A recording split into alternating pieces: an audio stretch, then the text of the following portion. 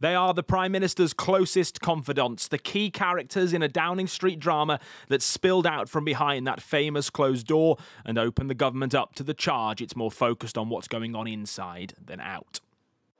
Right now, the plot centres on this man, Lee Cain, Boris Johnson's communications director, who has quit after his proposed appointment as the PM's chief of staff was met with resistance from MPs and reportedly Mr Johnson's fiancée Carrie Symonds. Then there's Allegra Stratton, former ITV and BBC journalist, appointed to front the government's new televised press briefings, leaving Cain unable, he felt, to do his job.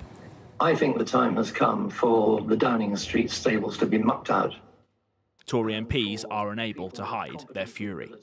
I find it quite extraordinary and unacceptable that at a time when we're facing severe crisis in the form of a pandemic, possibly the worst crisis since the war, when we are in the final throes of the negotiations over Brexit, and we have a 31st of December deadline, that Downing Street should allow itself to be distracted by internal squabbles of this kind.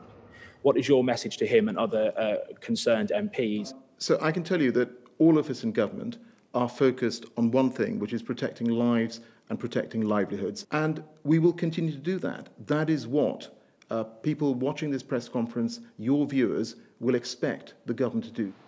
But will he continue to do his job? Dominic Cummings, Boris Johnson's chief advisor, is a close ally of Lee Cain since their days on the Vote Leave campaign, and some Tory MPs are rather hoping he will leave too.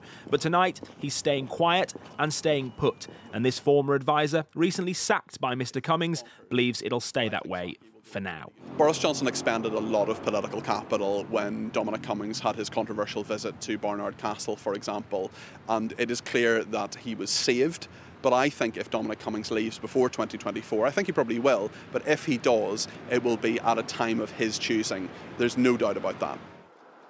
You may have never heard of him or care that he's leaving his job, but Lee Cain's departure has exposed deep divisions and distractions around a Prime Minister confronted by an unparalleled peacetime crisis requiring his undivided attention. Daniel Hewitt, News at 10, Westminster.